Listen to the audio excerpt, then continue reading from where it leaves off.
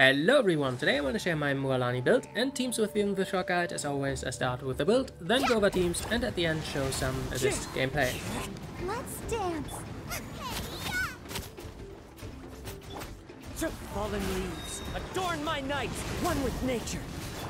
Catch an epic wave! It's a fairly standard DPS build with the usual crit damage, in her case hydro damage bonus, and of course max HP. As for elemental mastery, you want to mainly use vaporize, so I'd say 100 to 300, somewhere in between there is definitely a good place to be at.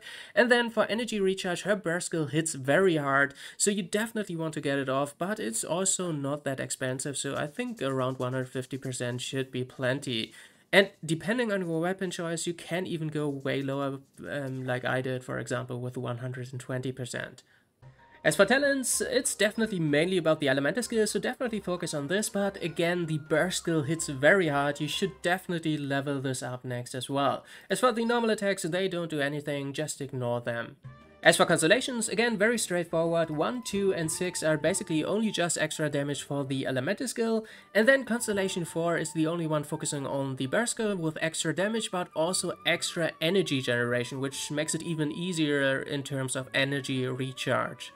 As for weapons, she actually has very good free-to-play options. Of course, if you played the web event, you get this new craftable weapon, Ring of... I don't even want to attempt to pronounce this, for free, and it's a lot of extra normal attack damage, which only increases your elemental skill damage, but it's also a lot of extra HP, so perfect for her in a sense. Otherwise, you can also go for the prototype Amber, which I like a lot, but keep in mind, I think it's kind of necessary to get refinement rank 5, because otherwise this effect is not that impressive. It refunds basically a third of your energy, which is nice because again the burst skill hits very hard, but you also get this healing effect, especially if you play like a Dia team. You have so much damage mitigation, then this healing will be basically enough on its own, so you can drop a healer and open up new possibilities for team compositions. Otherwise, if you want to, you could even use the Thrilling Tales. It's extra HP, and if you want to support like a jungling in your team with this effect, it can be quite decent as well. As for artifacts, we already covered substats earlier. As for main stats, I think the most straightforward option by far is HP percentage here, but if you're lacking a lot of elemental mastery, you could consider it at least. And then in this slot, I don't think she has too much bonus damage, so definitely hydro damage bonus. Otherwise, if you play like Kazuha or something, then you might want to consider HP percentage instead.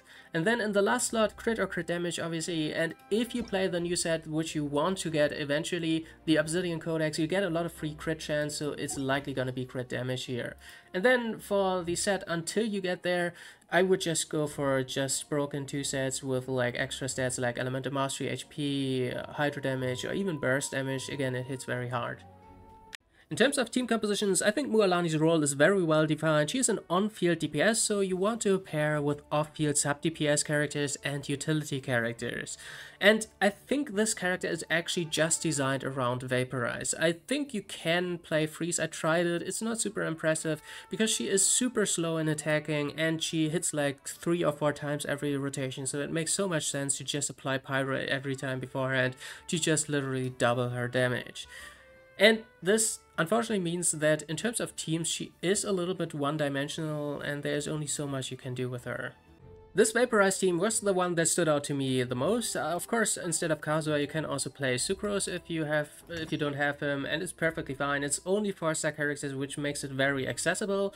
And then jungling, I think she is kind of a must because she has very high off-field Pyro application with Goba and her burst skill simultaneously. Otherwise, if you have Dia, might actually work as well, especially if you infuse like a Kazuha burst skill on top of that.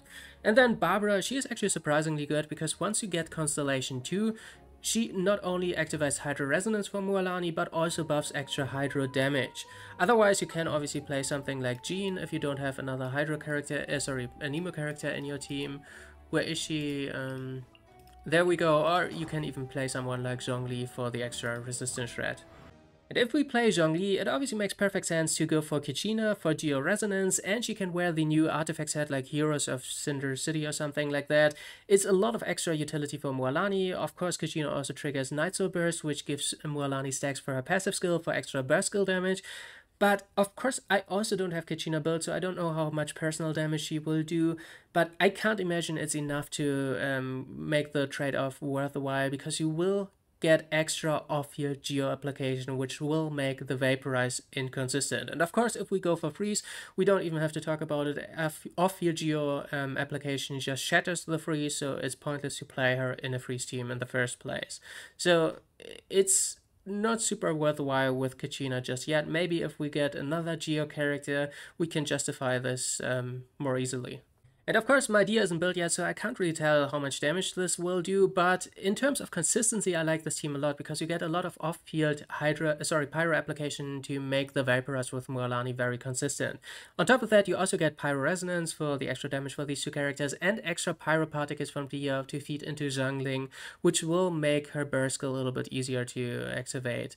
And then in the last slot, again, someone like Barbara or Zhongli for the same reasons, but Jean, I like her quite a lot here, because you can swirl Pyro and Hydro for the extra benefits. But if you play the prototype Amber, you can even drop your healer altogether, and you have enough sustain between Mualani and Dia, and play again someone like Kazur or Sucrose, or if you have to, even someone like Farina. She has very nice synergy with Dia, and you have so much Pyro application that it should be good enough to have Farina do her thing while you Vaporize with Mualani. And then really quickly at the end here, again, I tried freeze, wasn't very impressed, but to just quickly go over it, I already talked about Kazuha and Barbara, but Rosaria, just a solid sub DPS with a crit rate buff for your on-field character, which is obviously nice for Mualani. But instead, you could also play like a Constellation for Layla for the extra normal attack damage buff. And I think the problem with this is I'm obviously missing one key character, like I said earlier, and it is Furina.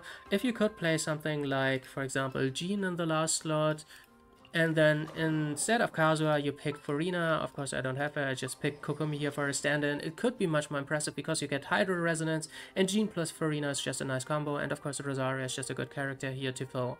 And now for the showcase. Again, Mualani is super simple to play. She's even a Catalyst character, so you can do a normal attack to apply Hydra at the beginning of a fight, to set up for an Anemo character to swirl, for example, and then you switch to Zhongling, pop her skills to apply Pyro to set up the Vaporize.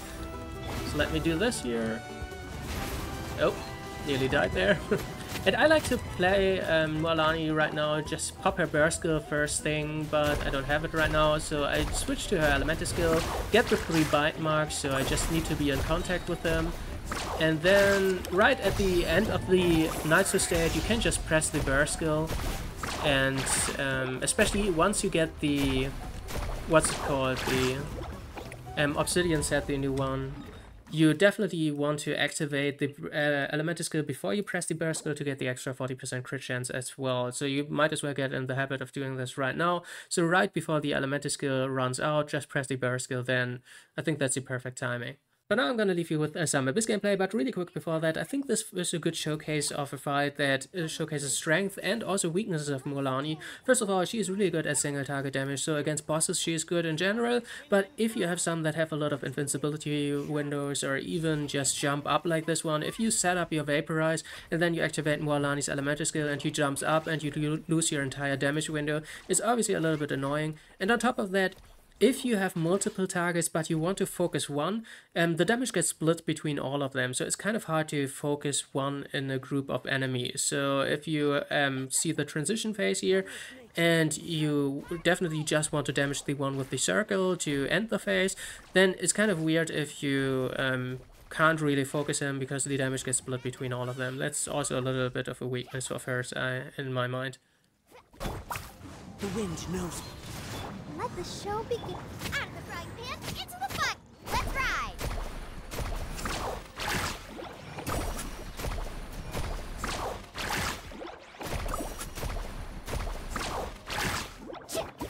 One with nature. Nice and spicy.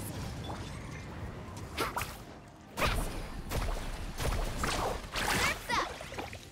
Alright, we made it to the end. I hope this was somewhat helpful and gave you some inspiration for your own builds, and stay tuned for more videos. Until then, have fun and bye bye.